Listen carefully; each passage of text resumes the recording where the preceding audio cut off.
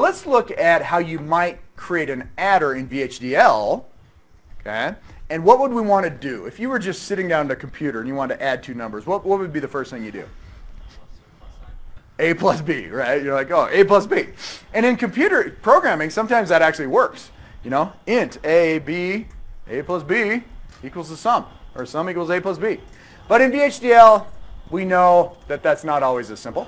So let's look at how we could use the plus sign in order to create an adder. All right? So I walk up to you and I do the following. I have created a test bench, and it is called adder 4-bit TB. And all we're going to do is instantiate a system called adder 4-bit TB, and it's got A and B as the inputs, and they're 4 bits. They are of type standard logic vector, which we usually use for all of our ports. Then you have a sum, and the sum is 4 bits. And you have a carry out, of course, and it's a single bit. And what we're going to do is we are going to exhaustively test this thing. And I'm going to do it with a for loop. And just think about how I'm going to do this. Okay? I want to drive in every possible combination of inputs in order to exhaustively stimulate this thing, because I need to see what the worst case scenario is in terms of delay. So I do this with 2 nested for loops. This for loop right here is going to create an integer type, or an integer signal called I, and it does it automatically for you in a for loop. Okay? So you don't have to do signal I. So you say for I, and then for some reason it says in, and then it's 0 to 15. So what's going to happen is I is going to be an integer, and it will count from 0 to 15, incrementing by 1 every time this loop executes. Okay? Then within that loop, I am going to create a nested for loop, which for every increment of I am going to increment another variable, which is j. Okay? This is just standard nested for loops. And j will also go from 0 to 15. And what's going to happen is that this inner loop will crank through, counting from j from 0 to 15, and then it gets done, and then I will increment to the next value, and then j will go 0 to 15, and then I will increment up to its next value, and so forth. The reason we did that is because within the final nest, we can take I and j and cast them back to be 4-bit values that are standard logic vector that we can attach to A and B. And that's going to drive every possible scenario into this thing. So what I do is I say a test bench gets assigned, and I'm going to convert or cast an integer to standard logic vector. If you recall, you have to do it in 2 steps. The first is to convert it to the type unsigned, and that puppy right there, that function, is contained within the numeric STD. So you got to have the numeric STD, and you tell it to do 4 bits. So you take this integer, this 32-bit integer, and you convert it to unsigned, and then once it's unsigned, a 4-bit unsigned, you can then cast it to standard logic vector, and that is great because that is what the actual test vectors are going to be. Does that look good? Then you have to suspend the loop, so you put your wait statement right here. All right, but I really would like to create an adder. So now I'm going to come up to here, and let's go ahead and grab our port definition. And actually, I want more than that. I'm going to go All right, so I come over to here, and I'm going to go add to project, new file, and I'm going to call this adder 4-bit, boom. Okay? I pop this puppy open, double click, and I go ahead, I get my libraries down, and now I'm ready to create my entity. So I go entity adder 4-bit ports blah and entity, and now I'm ready to do architecture adder 4-bit arc of adder 4-bit is, and I come down here and I go begin, and I come down here and I go end architecture, and I'm ready to warm the compiler up. Been a long weekend. Compile all. Error. Does anybody see what it is? Yes. Compile all. Oh. All right. Are we ready? Are we ready? I'm going to write just a brain dead, this is like programming when you're in what? 3rd grade. So I'm a 3rd grader. And I'm like, oh yes, dodgeball. Sum is equal to A plus B. Okay, so there I did it. I'm a coder, right? Does that work? Hell no. Doesn't work at all. Okay? Why doesn't it work? Well, numeric STD has a plus sign, but it only works on what types? Standard logic vector. Okay? All right, well, that's cool. So what we would need, no, but what did you say? Say standard logic vector? Vector? It's vector, number one. Number two, it's unsigned. Okay? It only works on unsigned. So really what I need to do is I need to take A and B, which are coming in as standard logic vector, and wouldn't it be easy just to convert them to unsigned, add them together, get a sum that's unsigned, and then convert the sum back to standard logic vector? That would be pretty cool. And in fact, I would like to do that. Okay, so I'm going to do a couple steps. I'm going to take A, and I'm going to convert it to unsigned. And the conversion is simply unsigned. So all I do is I type unsigned. Now, I'm building this up. This is not going to work as I'm typing, okay, just like the first step didn't work. Okay? So now I'm sitting here, and I've converted A and B to unsigned. Life is so good. What's the problem? Sum is not unsigned. Okay, sum is standard logic vector. So I need to create an internal signal which is of type unsigned.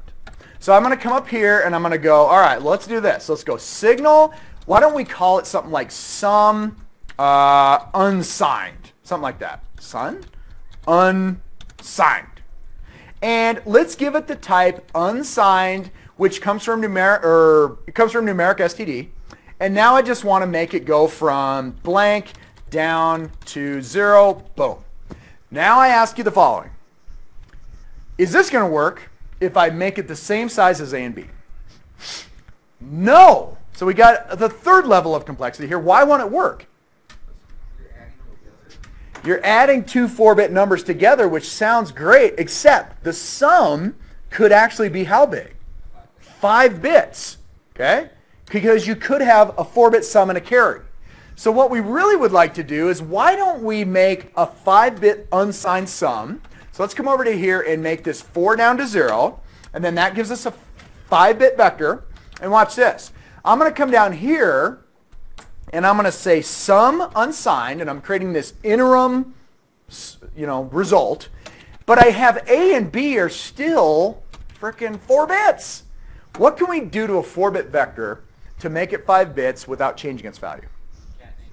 Concatenate it with a 0. 0 concatenated with A. You can do it right within the function. How easy is that? All I did was I padded a leading 0 on it. Nothing changed except that I now have A and B, and they're 5 bits. Well, that was so cool, though, except now I have sum, and it's a 5-bit value. What do I need to do with it? I need to pluck its bottom 4 bits, cast them back to standard logic vector, and then that's the output. So let's do that first. Okay, so let's start with sum gets assigned, and I have at my disposal sum unsigned 3 down to 0. But I need to convert it, and I'm using convert and cast totally randomly and interchangeably for no reason. Okay, and this is sum. I have this puppy. I've plucked the 4 bottom bits, but I need to convert it from unsigned back to standard logic vector. So what I need to do is I need to put this within a function that's called standard logic vector, and now I've got what I needed. Okay? All right, so I feel pretty good about this, except you know what? There's one other output I need to produce. What did I forget about? Carry out. Did I create my carry out? I absolutely did. It's the 5th bit in this sum. So all I need to do is come right here and say, all right, look, C out for my entire adder is equal to what? It's sum unsigned bit 4, but that is still as an unsigned data type. So I need to put it into a conversion function called standard logic vector, and now I think I got it. How's that looking? There's probably a few things messed up. Here, where are we looking? Yeah, it ain't no freaking vector. You don't need that. No, up above, 2 lines up. Yeah, first of all, this is stupid. A 0 is a 0 is a 0. Okay? It's only a positive or negative number if it's a vector. Okay? So I actually don't even need that thing. So you're right. You're totally right. You don't even need it. What was the other thing you found?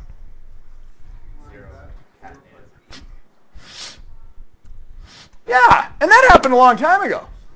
So you could have said something a while ago. You know what I mean? Look at that loser up there. He typed a plus sign. Tell me. All right. Anything else? Let's try to compile it. It was successful. Boom. Let us now go ahead and simulate this, and let's see what happens. I'm going to double click on my test bench, and here it comes. I'm going to say add to wave. Let's do all items in design just to see what's going on here, because there's a whole lot of stuff happening.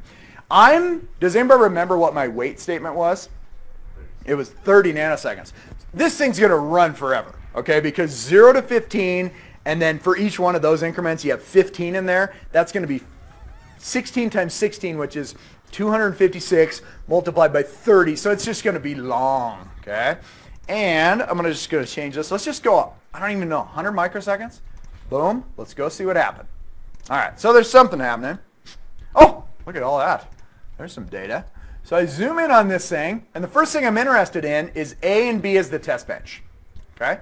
So here's A and B. First of all, let's look at this as unsigned numbers. So I'm going to change the radix to unsigned, and I have A is equal to a 0, and look at B. B is going 0, 1, 2, 3, 4, 5, 6, all the way up to 15, and then it rolls over, and then it starts counting again. So A went to a 1, B is going 1, 2, 3. Look at the sum. The sum is now simply 1 plus 0 is 1, 1 plus 1 is 2, 1 plus 2 is 3. Woohoo! This is pretty sweet, isn't it? Looks like it's working. Okay? We don't know what the carry out would be. Oh! Look at this. We've got our first carry out. 1 plus 14 is 15. 1 plus 15 is what? 0 with a carry. Nice. So that kind of worked. All right, and then you go, okay, life is good. What's all this stuff down here? This stuff's stupid. I don't even need that. We just have this. So I start zooming out, and I just look at all these things and go, oh, this is so nice. This is so nice. Could you look at these and figure out if this is working? No, you got to go this fast. You could for a 4-bit adder. Okay? You're going to do an 8-bit adder. Okay? Could you figure it out? Could you look at that? If you have an 8-bit adder and you're going to do this exhaustive testing, how many input vectors do you need in order to get all of them stimulated? 65,000, right? Because you got A is going to go from 0 to 255, and for each one of those steps, B is going to go from 0 to 255. So it's 256 times 256, which is 60, whatever, 5,999. Okay? So it's a lot. You're not going to be able to sit there and figure this out. Do you have the capability, okay? I'm just asking. Do you have the capability to write a test bench which could actually check whether the answer was correct? You think so? Well, let's go look at this. I'm going to look at the test bench. I'm just thinking out loud here. I look at this test bench, and I'm in this for loop. And I'm sitting there going, okay, after I do this wait, how could I check that the sum is right? Do I have a way that I could easily create the sum in the test bench using something that is unsynthesizable but get the right sum? Yeah, what is it? What are my variables? I have at my disposal I and j. I could say I plus j is equal to something. That should be the sum. And I could check that against my circuit and make sure that the circuit actually has the right output. Now, you would still have to take that sum because it's going to be a 5-bit value, and you would have to convert it into unsigned, break it up, and check whether you had this 4-bit sum correct and the 1-bit carry out correct. But you could do it by creating a duplicate arithmetic in the test bench. This is how you do real circuitry. You always have a logic circuit that's implemented with gates that creates some answer. Okay? And then in the test bench, you always create the exact same answer, but using the built-in unsynthesizable functions that are provided within VHDL. Okay? So you could do that.